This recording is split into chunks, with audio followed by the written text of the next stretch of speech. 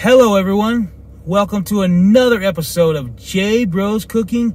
I'd eat that. And today I am flying solo. And if you are wondering what happened to John, there's a video. We'll link it below or up here. You can watch that. But I'm going to probably be solo for a few weeks here. John's going to be coming in and out when he can. But today I'm going to be doing a review on the beloved J-Box. Let me turn this around. J-Box. And we got some fries. The ROOST fries. Am I saying that right? I think so. ROOST, yeah. ROOST fries. Messing with my lighting. I am on my way to work, and I work at night. So I'm trying to get this done. I got some lights set up in my car. I know, kind of ghetto, but do it when I can do it. So we got the spicy and the classic. All right, jalapenos on it, right there. Nice little clean shot. Gotta take some pictures. Got some jalapenos on it. Those look spicy. They smell good. They really do. So it looks like we got some. Is that chicken in there? This looks good. It really does. Let me get some. Let me do some of my professional photography here with my cell phone.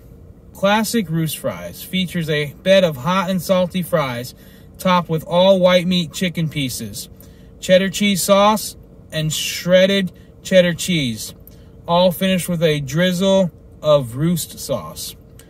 And then they have spicy ROOST fries, which consists of French fries loaded with 100% all meat chicken pieces, cheddar cheese sauce, and shredded cheddar cheese.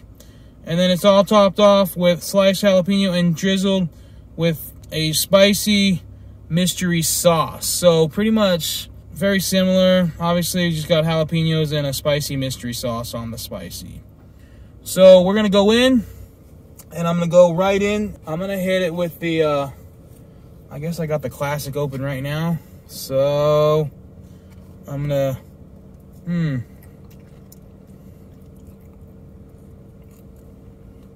fries as always at J-Box are, you know, they're not the best fries in the world, but they're usually pretty hot, usually pretty fresh. Very good. I'm going to grab a piece of this chicken.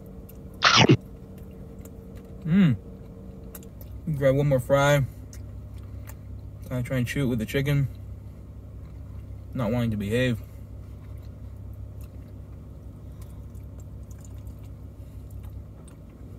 Wow. Very good. All right. I'm going to move right on to the spicy here. As you all know, I'm not the biggest spice guy in the world, but I have been a fan of jalapenos. You know, I've always liked jalapenos. It's just those, you get too much of the seeds and whatnot. All right, so fried, a little spicy mystery sauce. That's what it's called. All right, grab one. Grab a jalapeno right here. Go ahead and get a piece of chicken. Grab it with a fry. There you go. All three together.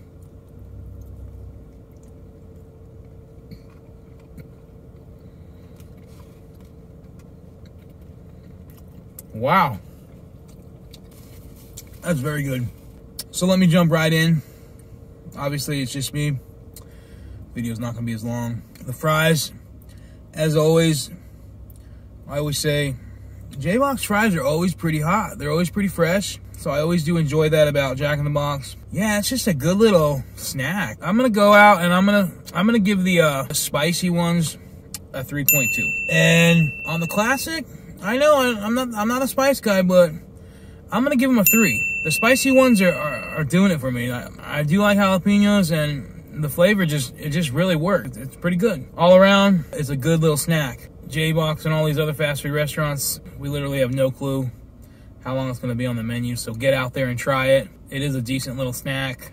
I got on the way to work, and it was pretty good. I enjoyed it. This is a wrap, as John would always say. I would definitely eat that. I would definitely buy it again. Don't forget to like and subscribe. Hit the bell, get notifications.